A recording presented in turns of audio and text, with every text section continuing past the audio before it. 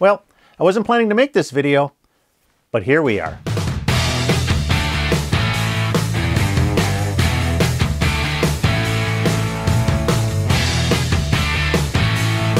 Hi, I'm Michael, KB9VBR, your host for Ham Radio Q&A. I'm on a mission to inspire and educate the amateur radio community, and today we're going to talk about the FCC license fee that takes effect on Tuesday, April 19th, 2022. Okay, to bring everyone up to speed, back in 2020, the FCC announced that it would be charging an application fee for amateur radio license grants, renewals, and modifications. This fee was an imposition due to an act of Congress, but the legislature let the commission figure out the amount it would be charging. So in the spring of 2021, the FCC released a report and order of what the amount would be and how it would be applied. But they didn't specify a start date. They needed an undetermined amount of time to upgrade their systems to be able to process the fees. Fast forward to March of 2022, and the Commission released their latest statement that they would start collecting their fees on Tuesday, April 19, 2022. If you want to know more about the fees and how we got here, I got a video on that, and you'll find a link to it down in the description below. But as for the license application fee itself, well, here's the good, the bad, and the ugly of this whole thing. Well, we'll start out with the bad news first. The $35 application fee will be assessed for new license grants and renewals and vanity license applications. For those that are starting out, after you take and pass your exam for an amateur license, the VEC will process your exam and send your application for license grant to the FCC. The FCC will then send you an email with instructions on how to pay the $35 application fee. Now, the important part is that you will have 10 days from the receipt of this message to pay the fee. If the Commission doesn't receive the fee in that period of time, your application will be dismissed and the VEC will have to refile your application.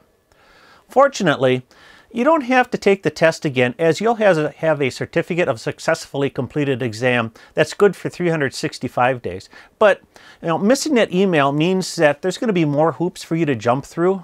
So make sure that your email address is correct on the application, and also check your spam folder. If you're renewing your license, the same thing's going to happen. You'll either renew directly via the FCC Uniform Licensing System or through the VEC, like the ARRL, and you'll receive instructions on how to pay the application fee. The $35 fee is good for the 10-year duration of your license. Volunteer examiners will not collect the $35 fee, although they will be collecting a $15 testing fee where applicable. Now the good news. The $35 application fee does not apply to license upgrades. So if you pass both your tech and your general test at the same time, you only have to pay one $35 application fee.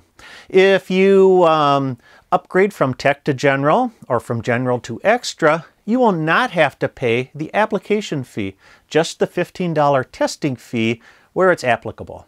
That's great news for those looking to upgrade their licenses, as it removes a significant cost hurdle in that process. What's more, the ARRL has offered to pay the application fee for anyone under the age of 18 that tests at an ARRL VEC exam session. This is great incentive for youth wanting to get into the hobby, and more information on that will be forthcoming. Also, address changes, name changes, email updates, or other administrative tasks will not involve an application fee. Now for the ugly, and it is very ugly. Vanity license applications will require a $35 application fee. If your vanity request is denied, then there can be a lot of reasons why that happens. The application fee will not be refunded. You will have to resubmit your application with a new $35 fee and try again. Now, you can specify up to 12 call sign choices when you make your vanity application. But if you're looking for, say, a 1x2 or a 2x1 call sign, the pool of available call signs gets very limited, and you often are in a lottery situation with other applicants.